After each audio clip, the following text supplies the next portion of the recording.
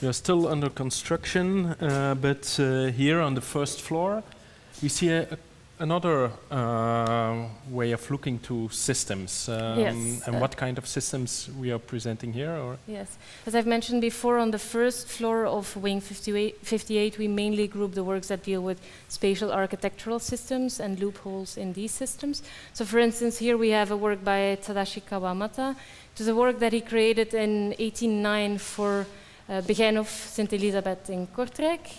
It's 2 maquettes and a video documentary which explains very well how he approaches his workings. There's another piece which is still to be installed. It's 3 images by the Japanese photographer Shigeo Anzai of Tokyo New Housing Project. That's a project which is a lot less known by Tadashi Kawamata, but he built these housing elements behind billboards, behind a vending machine on a construction site for people to live in, to do a living performance basically for a week.